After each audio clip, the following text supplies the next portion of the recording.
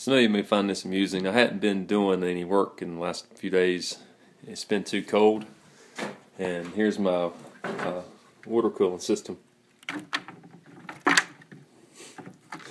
It's kind of hard to I can break that out and fix it. But that's how cold it's been inside the shop here. Worked on a new knife today. Do want to point out, if you can see, I dropped that rivet down a little bit too far. I mean, it's structurally sound, just the rivet's off a little bit.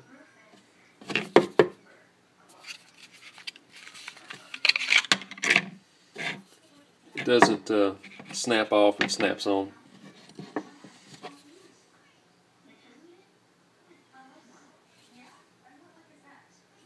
I've got to finish. It's got a basic edge on there, but I got to finish it. It is natural canvas micarta and black G10 with black G10 liners, stainless steel tubes. I need to clean that tube out. Still got some funk in there.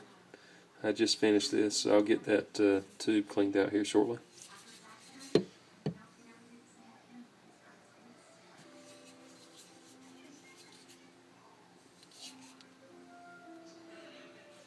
The bottom side, I think it's a little bit high. Turned out dovetails dead on the top, but just looks like it's a tad bit high on this side. Nice taper blade, nice and lean. Tips a little thicker for strength.